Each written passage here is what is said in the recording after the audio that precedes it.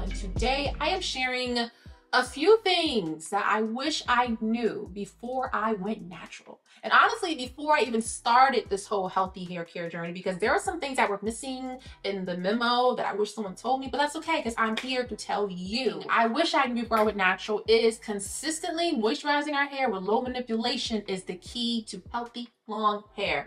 That's it. That's the key. I want you guys to understand, like, our hair really is not that hard to take care of. It's very simple, and sometimes we overcomplicate it. And once I started developing a rhythm of consistently moisturizing my hair every 2 days, I started seeing a huge change in the progress of my hair.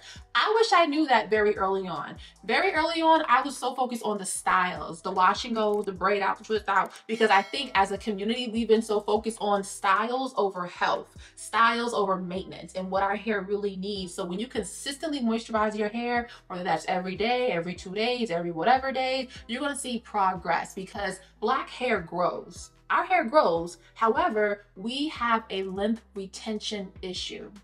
And let me be the first to say that.